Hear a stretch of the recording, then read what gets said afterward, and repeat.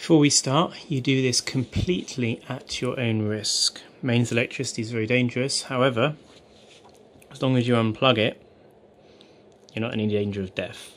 These two pins here, if you short them, could give you a shock because there's some capacitors in the power supply that will store electricity for a while. So if you're worried about that, you could leave it for a couple of hours after unplugging it.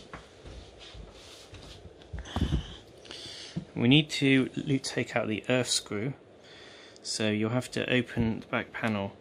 Mine has a extended power supply case, so it looks slightly different, but the screws will be exactly the same. 1, 2, 3, 4, 5, and there'll be an extra one here for you.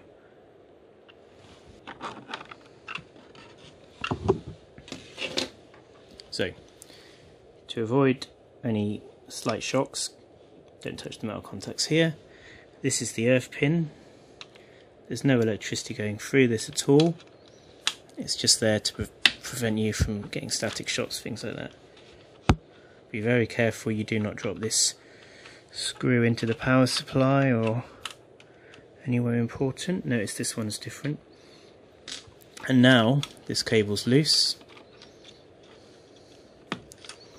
Mine, I taped it down here, so it's a bit more awkward. You have to undo these two bolts. Let me down now.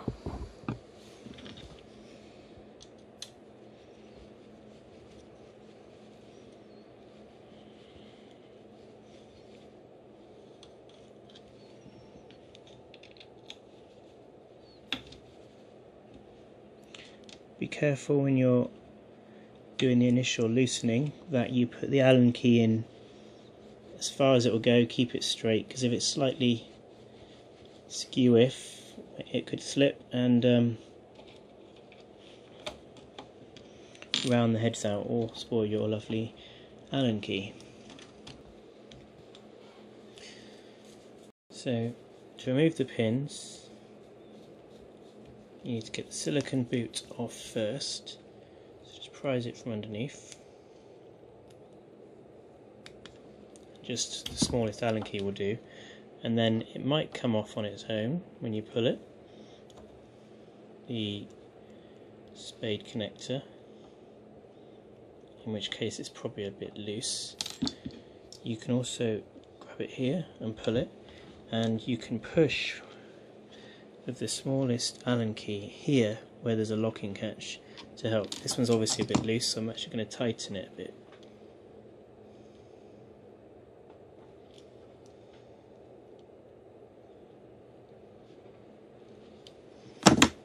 And then this has to connect where the mains live goes into the switch here.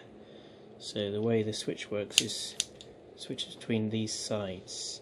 So there's actually a plastic separator between where you're plugging the live and the neutral exit switches. So we have our new wire, and that will plug onto the neutral entrance. Make sure it's all the way down, and then make sure the boot is all the way down. This boot is the same idea as the existing ones, it's just a bit more rigid. I prefer those. And then it will plug in next to where the live switch plugs in to the switch, and the plastic can get in the way a bit when you're doing this.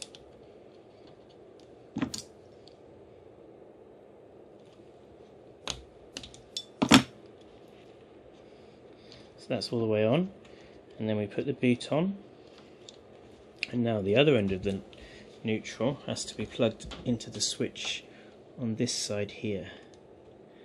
And this should be a bit tighter now because I tweaked the connections.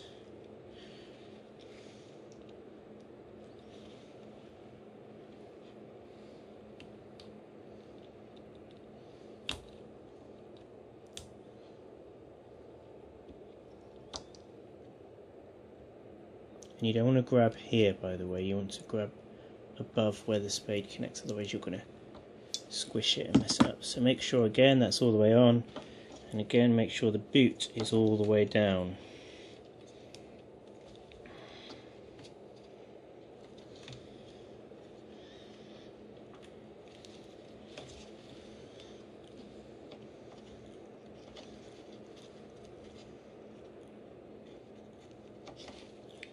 To be honest, the boot is the hardest thing to get on, especially if it's near the plastic separator on the switch.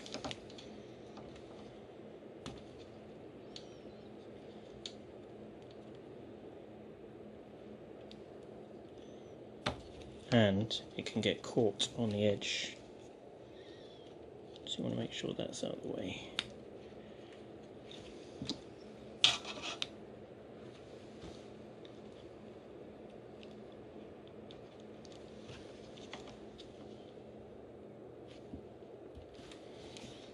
Okay, so sanity check. Neutral coming in, goes into the switch, goes through the switch to the other side and out to the printer. Live coming in, goes through to the switch, through to the other side and down to the printer. Then you make sure the boots are all the way down on each one, looking and pushing.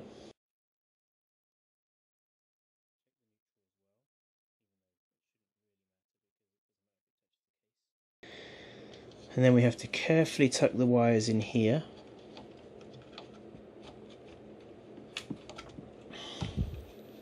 And they will bend around the power supply a bit. That's just the way the printer is designed. And then we put it back together.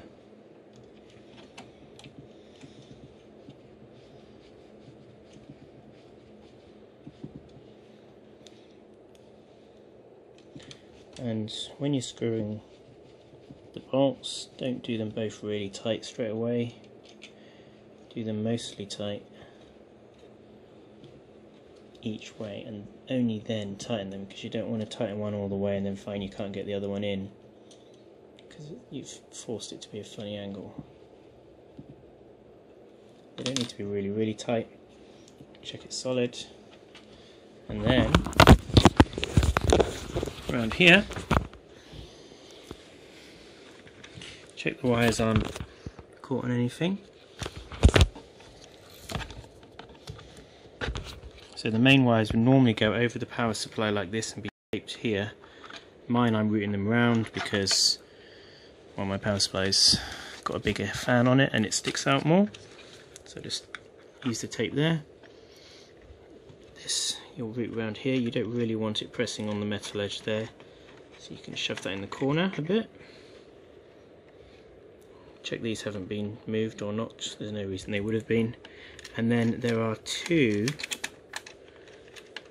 rings that you have to connect for the neutral, and this one is not as strong, so I like to put this one underneath. It's the one with the washer on it, the bolt. So that goes through there.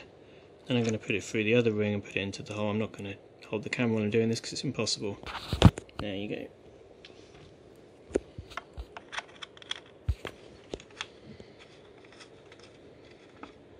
Make sure these aren't pressed up against anything too hard.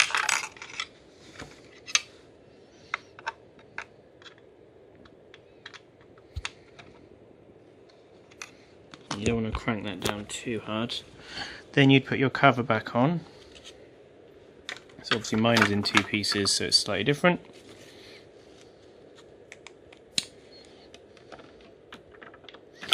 And there'll be 6 bolts, normally one here, one here, one here, one here, one here, and one here. Then when you've done that, you can put your printer the right way around. Turn it off when you're doing it so you don't get any sparks plugging it in. Put the wire in. Check it's secure. And then hopefully, there you go.